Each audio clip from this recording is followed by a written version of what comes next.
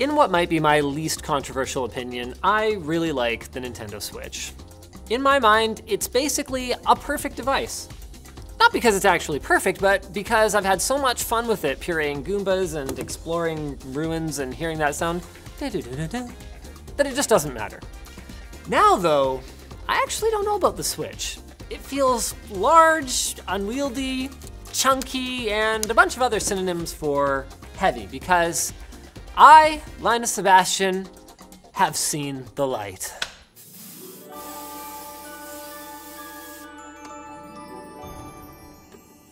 That may be the cheesiest thing we've ever done.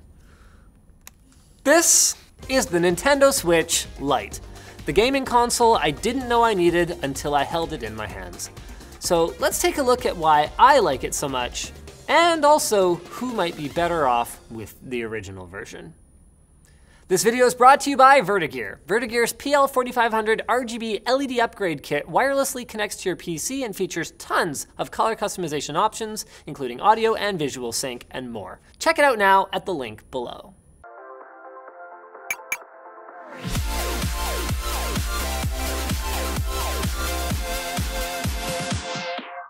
Compared to the original Nintendo Switch, the Switch Lite is only about an inch smaller horizontally, but it's amazing the difference an inch makes.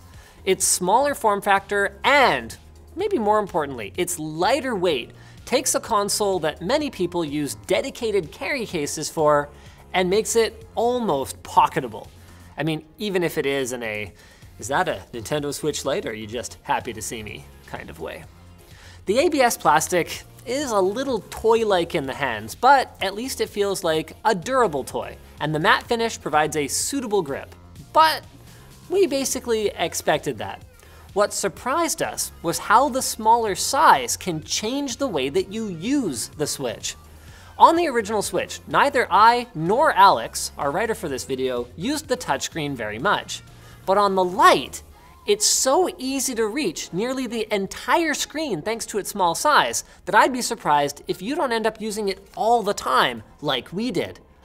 The reduction in weight, as I mentioned before, is another big factor here because holding the Lite in one hand while using the other to touchscreen away makes a big enough difference to actually change the gaming experience.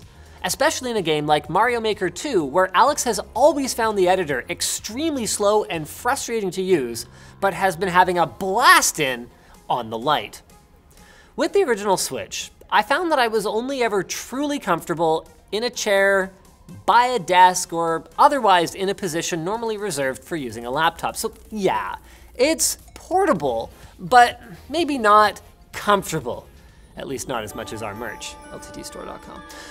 The Lite, by contrast, is great whether you're in bed, laid back on a couch, or really just anywhere that your butt can plop down for a little while.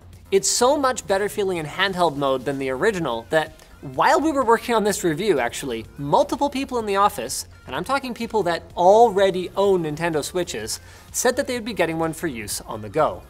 But just because I like it doesn't mean the Switch Lite is perfect for everyone, or perfect at all. First of all, the button layout. Nintendo gets heaps of points for including a proper D-pad on the left side this time around, although on the right they maintained the analog stick directly below the buttons, which can be a bit uncomfortable. Now, it doesn't bother me very much because I've already gotten used to it from the original Switch, using the middle of my thumb to operate the stick while reaching the buttons with the tip of it, but I feel like even a little bit of offset could have made this way more ergonomic. Also, as much as I appreciate the smaller size of the device as a whole, the downsized screen feels more like a downgrade. 2019 has proven to be the year of high-resolution, bezel-less mobile devices with vibrant, color-accurate displays. And Nintendo seems to have missed every mark here. Comparing this to this OnePlus 3T replacement panel for $25 on eBay, the poor black levels and the noticeable air gap on Nintendo's 5.5-inch 720p screen feel kinda like going back in time. And it's really noticeable at times. Like in Super Mario Odyssey, there are these beautiful sweeping shots that introduce you to the level. And if I wanted to see any of the details in them, I'd probably need to invest in some bifocals. To be clear, I haven't run into anything that's unplayable, it's just that most Switch games were clearly designed for a larger screen or a much larger screen. And while I'm griping, how exactly is it that a device in the year 2019 does not have Bluetooth support? Okay, sure. When the original Switch came out, wild herds of headphone jacks could still be seen galloping across the prairies. But now, there's a good chance that your best pair of earbuds happens to be a wireless one. So when you go out, you're gonna need your phone, your Switch Lite, your wireless earphones, and a pair of wired earphones. Adding insult to injury, none of the USB Type-C headphones that we tried worked either. Now you can get a USB Bluetooth dongle, so thanks Nintendo for your standard not standard USB-C implementation, but given that the Wi-Fi chipset in this thing supports Bluetooth anyway, it just feels unnecessarily obtuse. And we still haven't even gotten to the biggest downside of the Switch Lite. You cannot dock it to a TV, making it less of a Nintendo Switch and more of a Nintendo stuck. It just outright removes what made the Switch so special compared to an Xbox or a PlayStation. When we took our family to New York, I played Breath of the Wild on the flight while the kids were sleeping. Then we docked the console and played Mario Party on the TV in the hotel room. It was freaking awesome. The Switch Lite doesn't work hooked up to a TV and straight up doesn't work with Mario Party. So, derp. As for why they did it, Nintendo's official answer is something to do with being focused on portability, which obviously didn't stand up to the sniff test.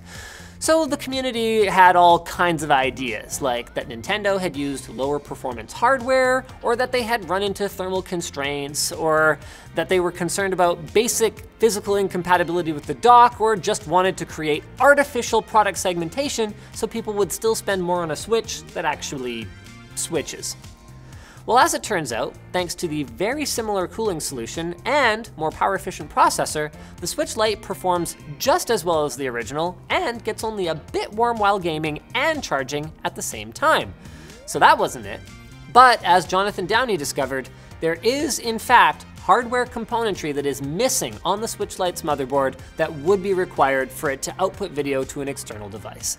Leaving this out reduces both Nintendo's manufacturing cost and the complexity of the device, making it less likely to fail, which is pretty important in an all-in-one because, I mean, even compared to the regular Switch, which you can replace a Joy-Con if you have a joystick fail, this is just, one thing's dead, it needs to be repaired. So then, they were actually just focused on portability. All right, Nintendo, fair enough. The 3570 mAh battery, which is pretty easy to access for future replacements, BT dubs, got us near enough to Nintendo's 4 hours of life in heavy games and about double that in lighter 2D ones. But on the subject of reliability, how is that old joystick drift problem coming along? The joystick is a new part number, but the design looks very similar to the old one, and there's already at least one video showing drift on a Switch Lite. So far, nothing on either of our units, but we'd love to hear from you guys in the comments. Could this be another MacBook Pro keyboard situation? Which brings us to the conclusion. The Switch Lite is awesome. There are a few things that would make it better. Better screen, better buttons, and the ability to, well, switch.